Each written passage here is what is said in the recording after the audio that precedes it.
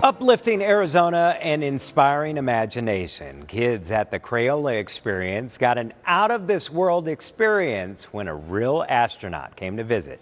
ABC 15's Jordan Bonke is hearing from the little Earthlings and an astronaut. Hello? That's what 4-year-old Freddy planned to say upon meeting a real-life astronaut on Tuesday.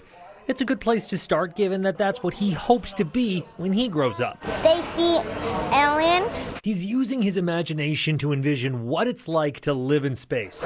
John Shoffner did the same thing when he was in grade school, turning trash cans into space capsules and art assignments into frames of astrology.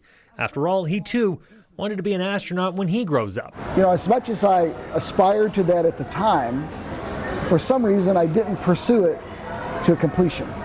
John realizes the distractions to deter a childhood dream could seem as vast as space these days.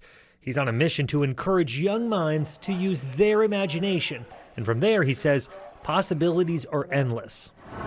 When we encourage that, then we see what the real person is, and then we can begin to teach to that. His interest in space as a 10-year-old led him to become a pilot, a race car driver, a STEM educator, and eventually It's a flight to the International Space Station for 12 days. An astronaut with plans to spend time in the thermosphere this May. He's slated to be a pilot for Axiom Space's mission to the International Space Station. And while up there, he still plans to educate remotely about life in space and lay groundwork to establish the first ever commercial space station.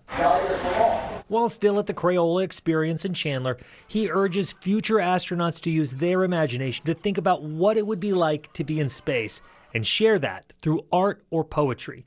Some will be selected and shared from the International Space Station, 254 miles from Earth. But if they ask one more question and develop just one more ounce of curiosity, then they can start to open that door. And who knows where that door will lead next. A flag on the moon. For ABC 15's Uplifting Arizona, I'm Jordan Bonke. I think Freddy might be heading to Mars. Yeah, you never know where that inspiration comes from. Right. Good for him.